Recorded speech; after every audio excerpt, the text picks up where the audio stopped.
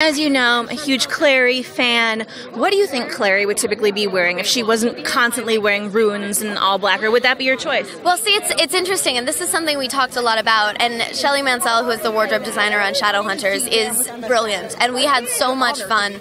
I remember when she called me for the first time, she and I were exactly on the same page with what we wanted to do with Clary, and that was take her style from this Boho Brooklyn artist into a Shadowhunter, and find ways, because Clary is the ultimate dichotomy. She's the fighter and the artist, she's the soldier and the angel, and all of these things put together, the hard and the soft, the black and the light, and it's finding a way to combine that throughout her wardrobe, and depending on where she goes and what happens to her in the story, her wardrobe evolves, and that's something we're actually going to see quite a bit this season in 3B. We actually really got to play, because Clary takes quite a departure from herself into what she is becoming this season, and that will it's sort of, this Monday's episode starts that journey. It's sort of the last time we see her really soft. She's sort of in this pale sweater and green jacket, and then as it moves forward, things get